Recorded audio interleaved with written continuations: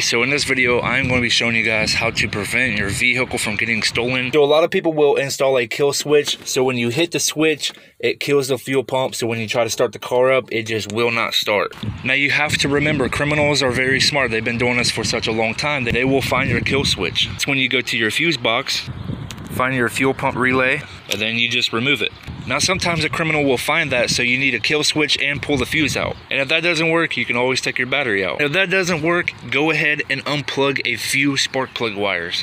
Since we're talking about criminals, a lot of them are smart, but a lot of them are just very dumb when it comes to vehicles. So stay safe out there and don't let your ride get stolen. Peace.